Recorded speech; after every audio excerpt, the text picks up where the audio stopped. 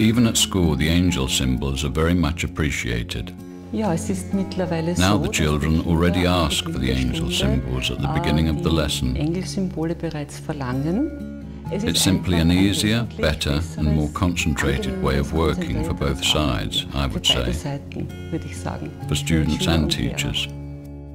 Also, the students obviously see a welcome means of support in the angel symbols. The children have written down some of their feelings. The children's angel symbols and sprays greatly enhance your memory and concentration. Learning becomes more fun. Some of the comments have been along the lines of, I feel happier and don't worry so much. I'm more relaxed and fresher. I can still feel the effect at home. I feel stronger.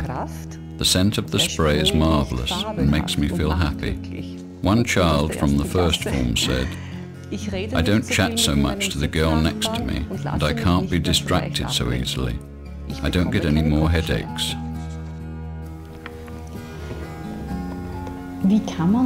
How can a layman work with this book? Mit diesen Kindersymbolen arbeiten?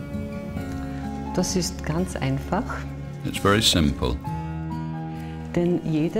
Every children's symbol has its own story. For example, here, Lena is going berserk, combined with the angel symbol number 7, I give you peace. You could read this story to your child, talk about it afterwards, and as a parent you could have a look at the blue lines here and find answers to the question, why is my child so restless? How can I help?